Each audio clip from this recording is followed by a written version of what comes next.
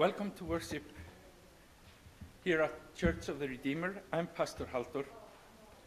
So here we are today, a church invited and gathered back in church, and also gathered in our homes, worshiping in person and on Zoom, meeting God in various ways in different places of worship and prayer.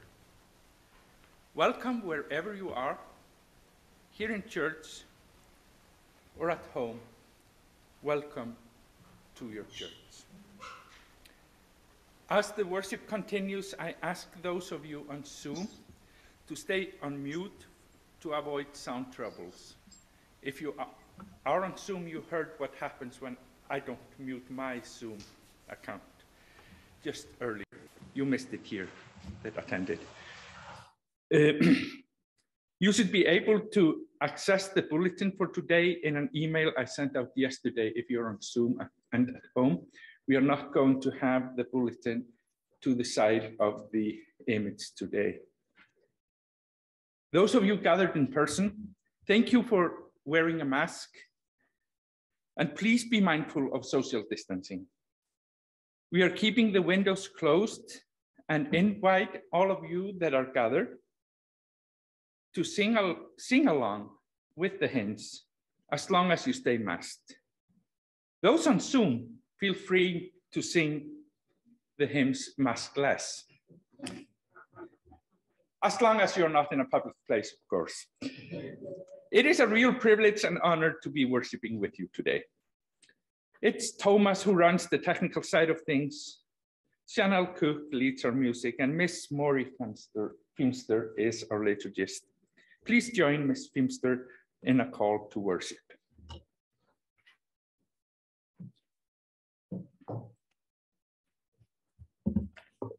Good morning.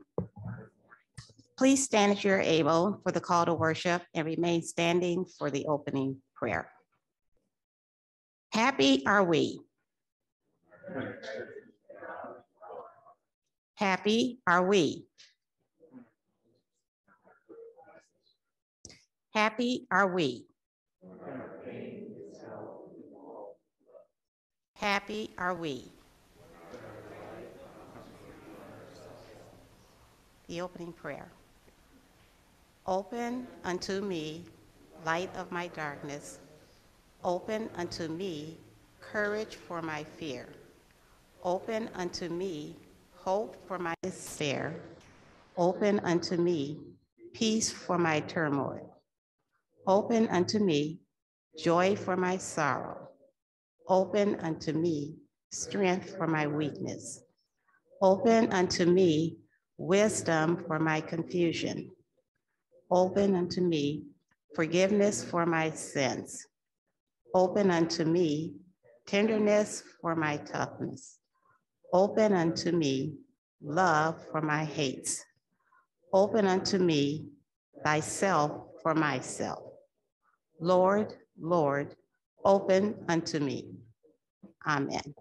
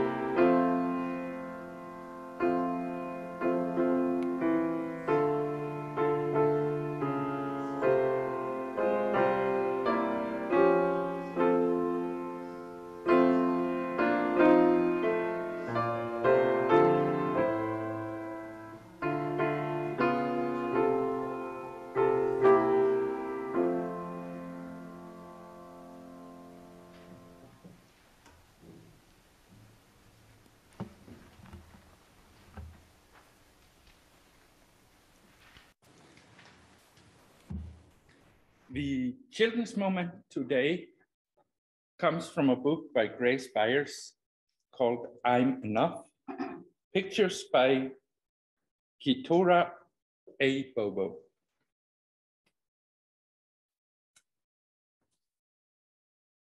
Like the sun, I'm here to shine.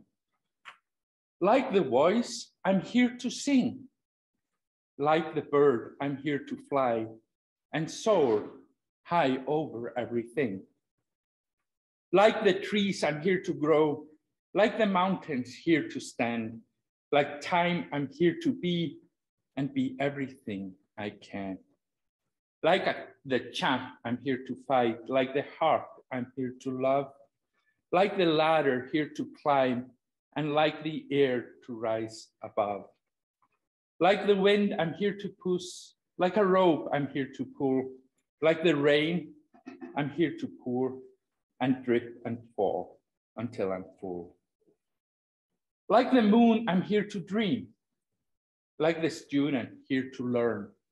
Like the water, here to swell. Like the fire, here to burn. Like the winner, I'm here to win. And if I don't get up again, I know that I might sometimes cry, but even then I'm here to try. I'm not meant to be like you. You're not meant to be like me. Sometimes we'll get along and sometimes we'll disagree.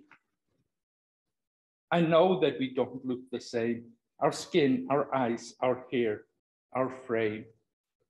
But that does not dictate our worth. We both have places here on earth. And in the end, we're right here. In the end, we are right here to live a life of love, not fear. To help each other when it's tough, to say together, I am enough.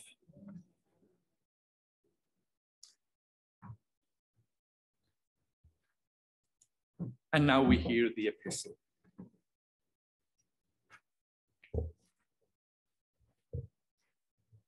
The epistle this morning is taken from 1 Corinthians chapter 15, verses 12 through 20. Now, if Christ is proclaimed as raised from the dead, how can some of you say there is no resurrection of the dead?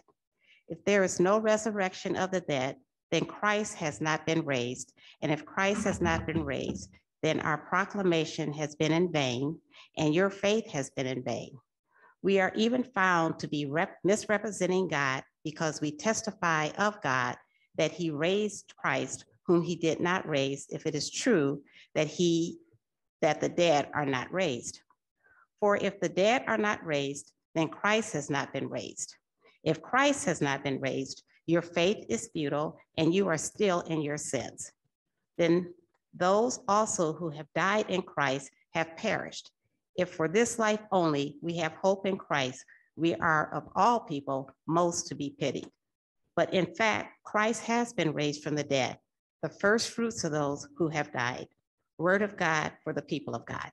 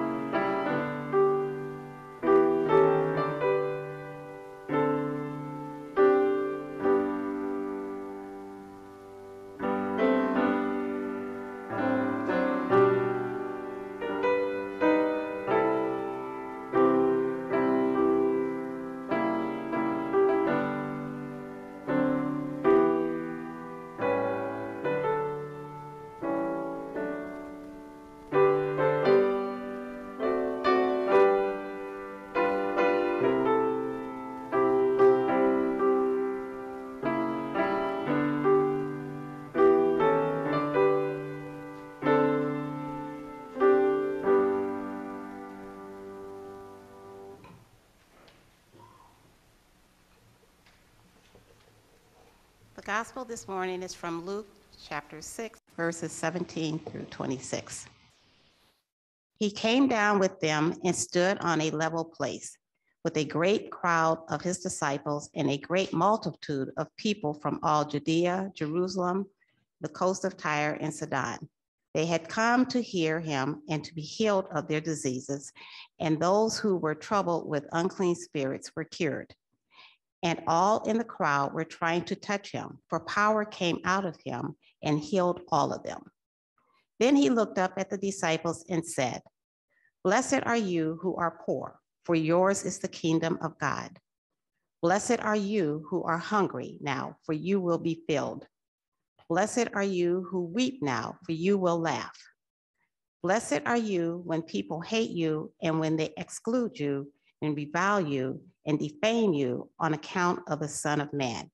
Rejoice on that day and leap for joy, for surely your reward is great in heaven, for that is what their ancestors did to the prophets. But woe to you who are rich, for you have received your consolation. Woe to you who are full now, for you will be hungry. Woe to you who are laughing now, for you will mourn and weep. Woe to you when all speak well of you, for that is what their ancestors did to the false prophets." The gospel of the Lord.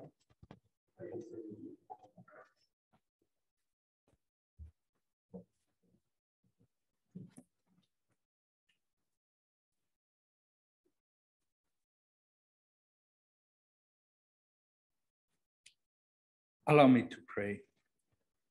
Let the words of my mouth and the meditation of my heart be acceptable to you, O Lord, my rock and my redeemer.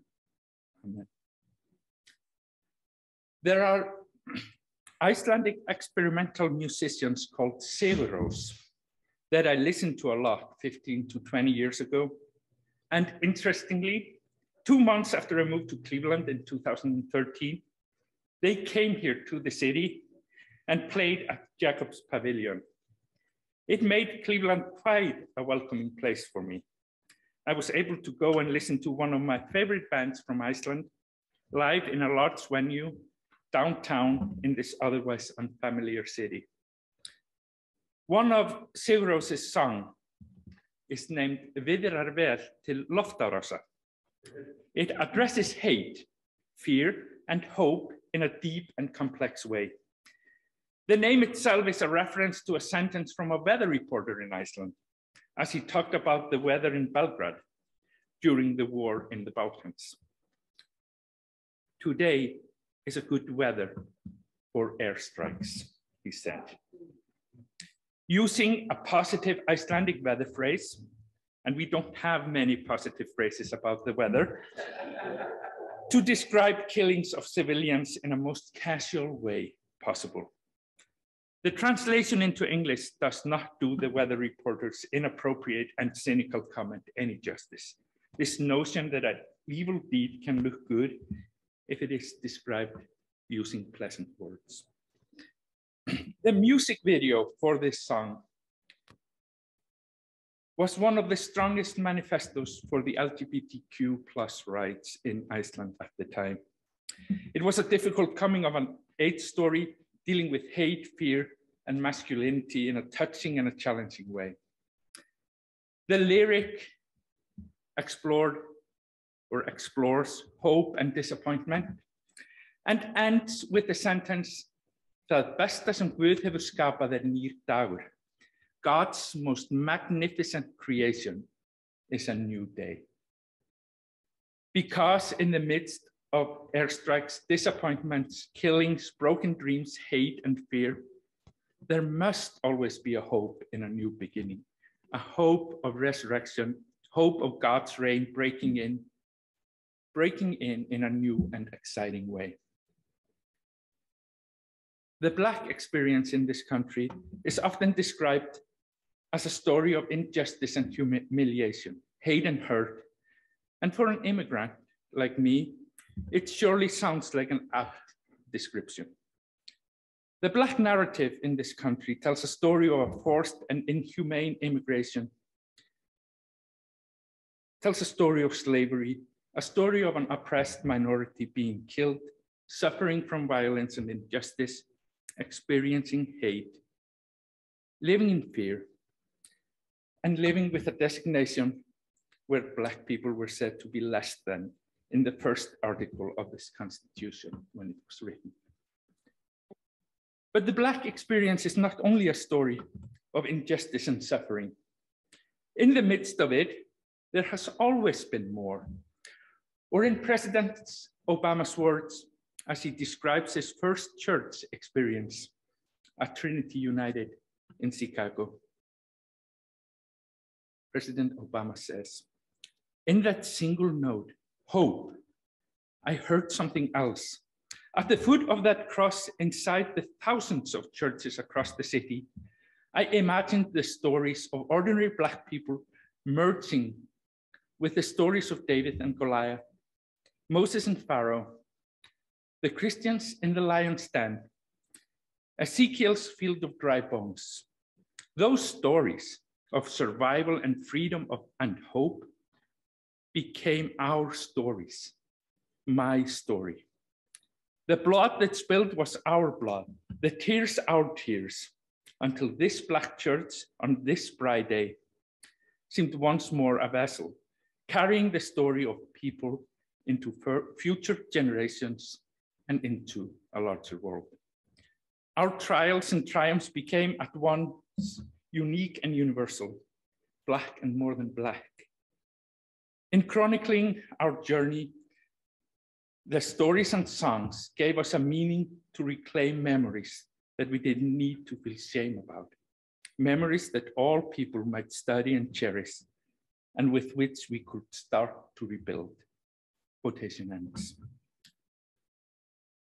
The Black experience has often reflected the biblical story, filled with hope and survival, hope against all odds, a hope constantly being rebuilt.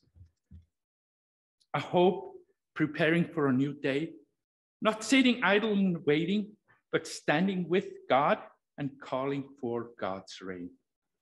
A hope that Jesus' teaching in the Beatitudes will come true. This new day is not fully here, and we must strive, survive, and prepare. There are 150 years since slavery was legally abolished, and only 60 years ago, discrimination was still the law of this land. Even though the law has changed, the underfunded, segregated schools are still real. The discrimination is still reality in the housing market, or when it comes to economic opportunity. Black neighborhoods often lack basic services, and we all know all too well about the police brutality against Black and brown citizens of this country. But in the midst of this ongoing justice, we have heroes speaking the word of a new day, speaking of a mountaintop vision, of resurrection, reminding us there is hope. In the words of a Unitarian minister, Theodore Parker, fighting for abolition of slavery in 1853, the arc of the moral universe is long, but it bends towards justice. You might ask, how dare you talk about hope, a new day, a new beginning in the context of the Black experience? You are from Iceland. You are as white as it gets. What good is hope? Some would claim what we need is to get angry. We need to rise up and break it all down. President Obama recognized this anger and said, the anger may not get expressed in public, in front of white coworkers or white friends, but it does find voice in the barbershop or the beauty shop or around the kitchen table. At times, that anger is exploited by politicians to gain up votes along racial lines or to make up for a politician's own failings. That anger is not always productive. Indeed, all too often, it distracts attention from solving real problems. But President Obama continues, but the anger is real, it is powerful, and to simply wish it away, to condemn it without understanding its roots, only serves to widen the chasm of misunderstanding that exists between the races. And how prophetic are President Obama's words. Truly, we have seen the anger exploited, seen when the anger combined with mob mentality becomes destructive in ways that brings nothing new, but expresses only frustration and lack of all hope. Though, to be honest, we probably have seen this destructive anger more in the white circles of disappointment than from Black citizens of this country. But President Obama tells us to recognize that the anger is real and that many are angry for a good reason. And ignoring this anger or even condemning it doesn't lead us anywhere. And President Obama continues, but what we know, what we have seen, is that America can change. That is the true genius of this nation. What we have already achieved gives us hope, the audacity to hope for what we can and must achieve tomorrow. Quotation ends. Which brings us to today's scripture texts. The Christian story is a story of hope. We are called to hope for the impossible and unexplainable resurrection. We are called to live in a trust to God that will make all things new. We are called to participate in creating a new future, bring about a new story, not only his story, but also her story and their story. We are invited to participate in making God's hope reality for all. God's hope, reminding us that það besta sem Guð hefur skapað nýr dagur. God's most magnificent creation is a new day, new hope. May we believe that. Amen. Amen.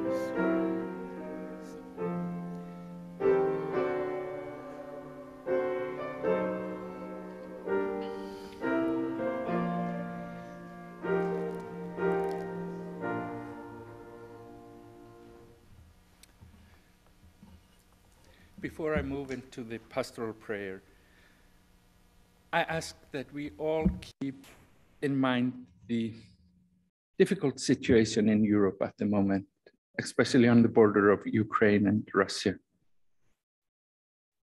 Those are really scary times for a lot of people. And those people need our prayers. The people in Ukraine and in the towns near the Russian-Ukrainian borders on both sides. Please keep them in your prayer. Let's pray. Spirit of abundance, God of grace, Mother of hope, we pause to remember stories that are all around us, but so often passed over. Stories that when told are shared because of what someone is, not who they are.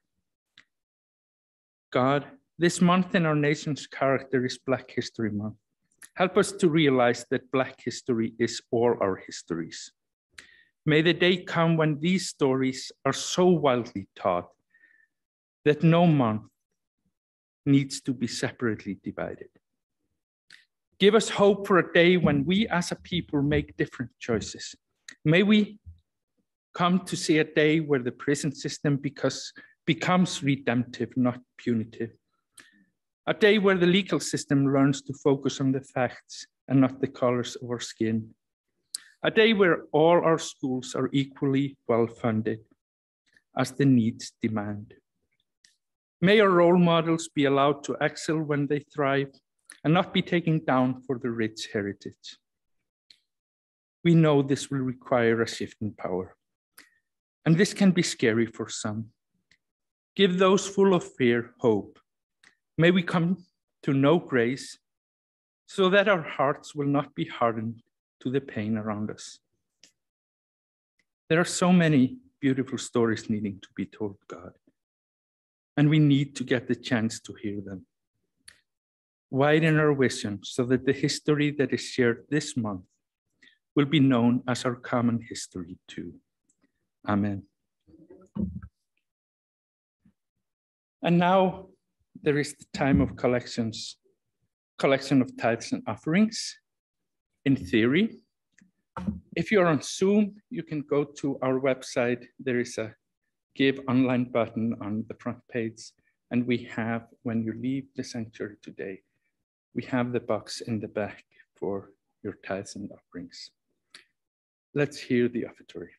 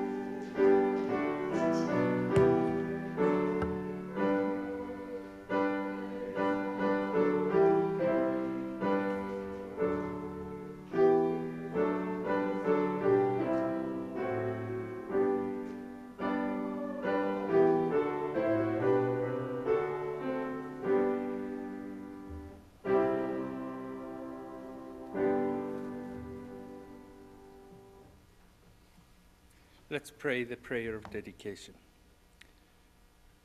God of new life, out of the abundance of our lives, we offer these gifts to you.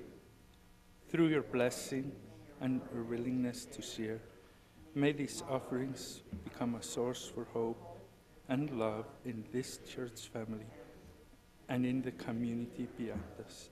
In the name of Jesus Christ, amen. Now we move into communion. To enable people to hear me, I'm going to try to use this mic that is hanging out of my ear with my glasses and my mask. So I'm not sure how this will work, and it went. So please give me some time to prepare so everybody can be part of this. Those of you that are home, feel free to bring something to drink and a piece of bread and join us in the communion.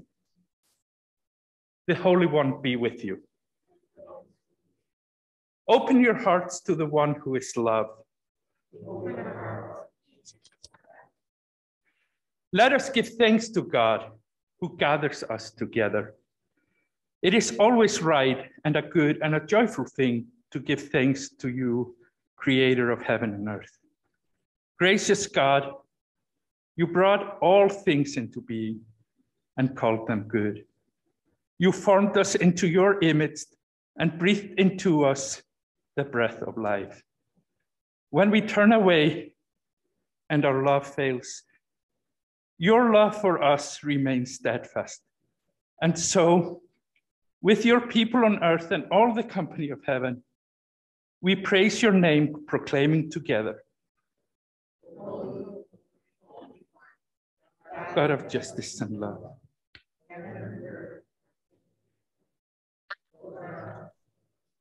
Holy are you, and blessed is your Son, Jesus Christ.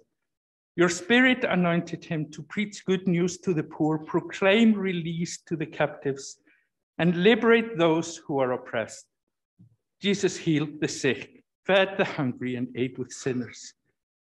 We proclaim Christ's death on that cross for our sins, and not only our personal sins, but also for the sins of the whole world. On the night in which Jesus was arrested, Jesus took bread, gave thanks to you,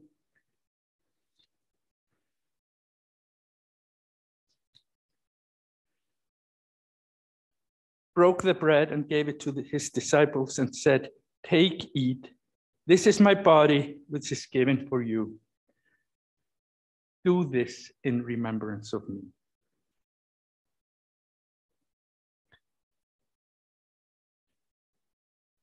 When the supper was over, he took the cup, gave thanks to you, gave the cup to his disciples and said, "Drink from this, all of you.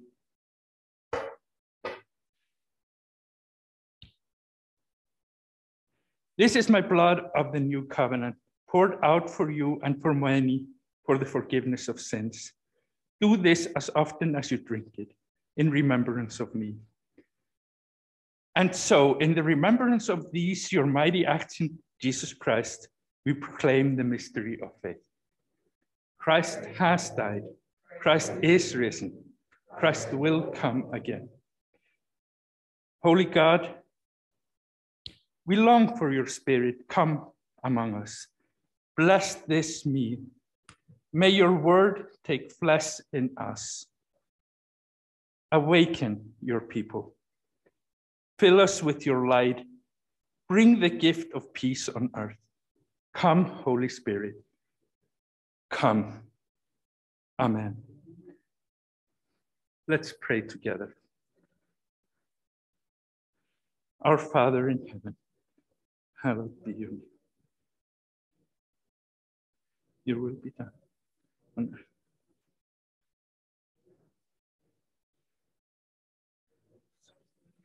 We forgive those who sin against us.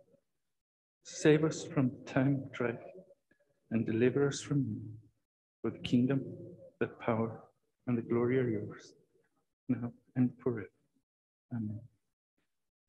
And now, feel free, everything is ready. As you come forward, I will use the tongue to give you the bread, and I ask you to take the cup and the bread to your pew and not remove your mask until you have sat down again. So, welcome, everything is ready. Those of you on Zoom, feel free to have communion at your house.